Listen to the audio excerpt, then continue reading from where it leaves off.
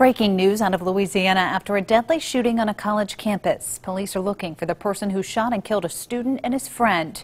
2 News' Kelly King is live in the newsroom tracking the latest details.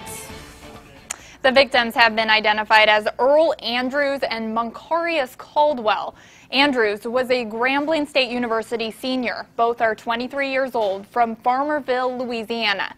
Campus officials say the shooting happened during a fight in a courtyard outside of a campus dorm room around midnight. A female student called to report the shooting. Authorities say detectives were on scene helping campus police, but now the Lincoln Parish Sheriff's Office has taken over the investigation.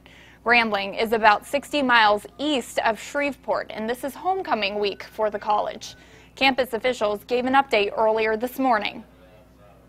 Any little thing could lead to a bigger thing. And if you see something, we need people to say something.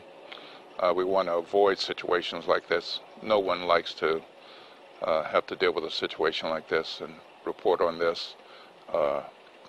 It's a horrible thing to happen anytime.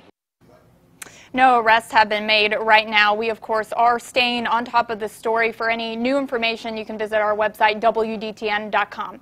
Kelly King, 2 News Today, working for you.